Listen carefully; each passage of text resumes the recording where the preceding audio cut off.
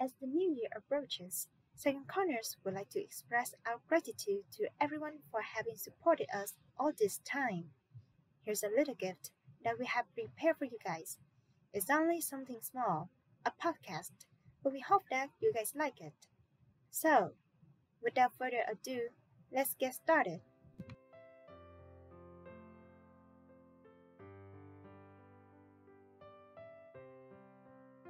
January is the month of late winter in Boston. Snow keeps falling and covers all over the town. The cold and dry air had overstayed their welcome and were just annoying to deal with.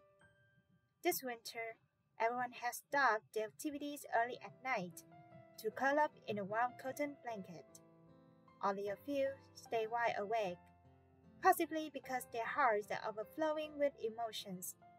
When night falls, it is also the time when I feel the most lonely, and perhaps only the night in Boston can understand how I feel. Every time I feel sad, I have the habit of writing out those thoughts and feelings into a little daily journal of mine. Sometimes it's just for relief. I cried because I was lonely and homesick. It's been 3 years, and because of the COVID pandemic and my job here, I've barely got a chance to return home in Vietnam. I miss my family and Saigon badly, especially during the holidays, which makes me miss everyone even more. There was Christmas last month, which similarly to the Lunar New Year in Vietnam, is the biggest and most important holiday of the year for Westerners. During these days, people usually spend time with their families, decorating their houses, making Christmas trees, and cooking traditional dishes. The streets of Boston on Christmas are stunning and full of lights. Shopping malls, streets, and buildings will be decorated with tall Christmas trees and giant spheres with colorful lights to enhance the romantic atmosphere. On these occasions, I usually wander around or just stay at home. When I go for a walk, I sometimes peek through the window, seeing other families dining and whining, all warm and cozy up with each other, which is in complete contrast to me, all alone and cold, makes me even more homesick. Fortunately, I have two Asian friends who I can call on in these situations.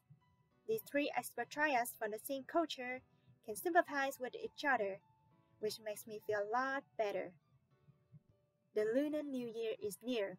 Browsing through Facebook, I've seen a lot of pictures of friends in Vietnam, and everyone seemed to be busy preparing for Tet, such as shopping, cleaning, decorating the house, and making chun cake and Tet cake. In a way, those activities mirror Boston. My American friend asked me, "Did something happen? Why are you so sad?" I was still immersed in happiness 3 years ago, but now I can only feel it through our memories. I miss when my father scolded me, the meal my mother cooked, the times I fought with my brother, the times I played blackjack, and the times I hung out with my friends. Oh, the crowded streets Saigonese. Now all I want to do is leave everything behind and fly home to spend Tet with my family. I was in class this morning when the phone rang and my father called. "Wish you were here," my dad said. I wasn't ready to turn on the camera, afraid that when we saw each other, we won't be able to hold our emotions. "I'm fine over here. You don't need to worry," I assured my father. Dad called to tell me about the springtime atmosphere in the family. Tet is also the only time of the year when Saigon is quiet and empty, because most people go home to their hometown to celebrate Tet. This year, my family and our neighbors packed Tet cakes together. At night, the children gather around to look after the pot of cakes. My father has a decorated apricot tree with beautiful blooming flowers in this Tet. The younger brother is now capable of assisting his mother with housework. He even drove his mother to the Tet market in the morning. I should be happy, don't you think? But the sadness persists. I'm upset because I can't join them and can't be there with them. When I was 18, I had the same youth ambitions as other teenagers. I wanted to get out of my comfort zone, My family embraced that idea of mine, and I got to freely explore the big world out there. But it's not that simple.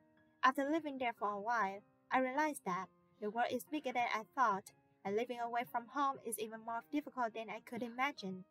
I'm not sure how many times I've wanted to give up and return to the arms of my parents.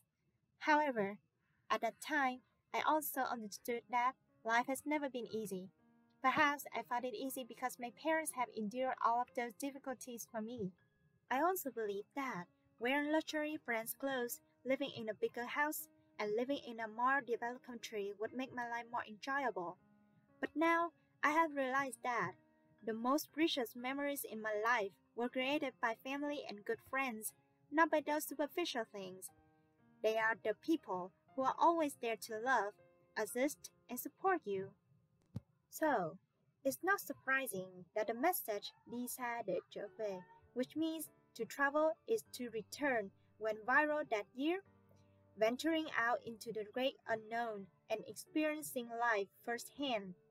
These are the steps to become truly mature. After that, you will start to appreciate all the big little things that make life so wonderful, like love, friendship, and finally, family. The further you travel, the more valuable your home becomes. Tet is a sacred time for everyone to come together and reconnect with family and loved ones. So, no matter how busy you are at work or how far you travel, everyone tries to arrange work and return to celebrate Tet with family and loved ones, no matter what. With only a few days until the Year of the Tiger 2022, Saigon Corners wishes everyone a peaceful, joyful, and happy New Year.